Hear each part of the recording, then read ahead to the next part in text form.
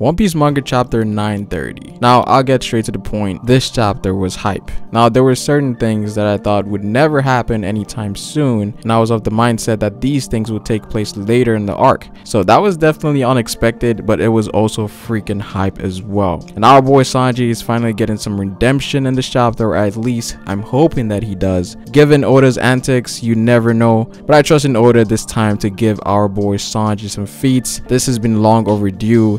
And also for Zoro as well. While Luffy is in jail, Oda has enough time to make Zoro and Sanji grow as fighters before the final battle takes place. And I think the gradual growth in strength is something that a lot of people want to see, myself included. But let's start from the beginning.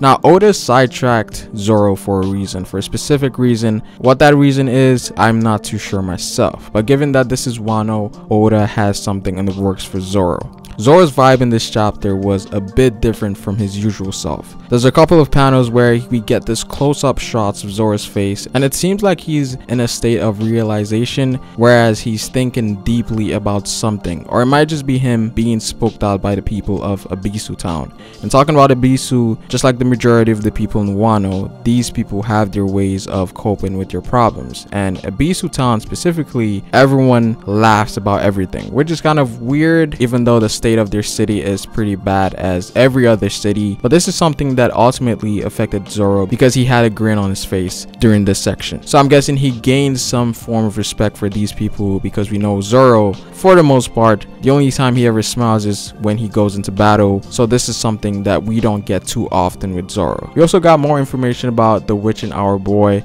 which we all speculate to be either Denjiro or Kamawatsu. Again, we're getting closer and closer, and sooner or later he's going to be revealed. And it actually makes a lot more sense for Zoro to meet one of these samurais. I would like to see some interaction between him and these guys, and maybe he might learn a thing or two about swordsmanship, or maybe just more things related to Wano. So this first section of the chapter was pretty enjoyable. Now, the biggest shock of this chapter was Big Mom showing up to Wano. This was absolutely insane. Now, I think everyone was of the mindset that sooner or later Big Mom was going to show up, because not only does she have beef with Luffy, but she also needs to get Zeus back from Nami. So there was enough reasons for Big Mom to show up. But I didn't think it was going to be this early in the arc. This is just the beginning of Act 2. So this was definitely a shocker. Now, she only brought one sweet commander with her, which was Smoothie, and then we have Daifuku and Ferrospace as the other commanders. Cracker and Katakuri are nowhere to be seen, even though she's going to another Yonko's territory. So that's kind of weird.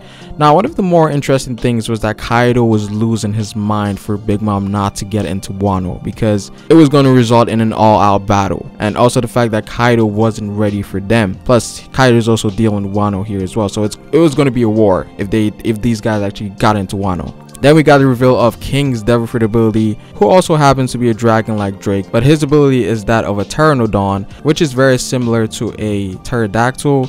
Now, I was of the mindset that he was going to be a mythical based on his portrayal, and him being the right-hand man of Kaido. You would think the right-hand man of Kaido would have a mythical as well, but it seems like he has an ancient. So it seems like there's a big theme about dragons. The theme about dragons is pretty strong when it comes to the higher level commanders in Kaido's crew, and even the Shogun seems to have a dragon fruit as well. So there might be more to all of them having dragon fruits. There might be a specific reason for that, and that might tie into Kaido as well, because he seemingly has the highest of these fruits. Now, King comes in, stops Big Mom from getting into Wano, and Big Mom drowns. We actually see her going underwater in the panel.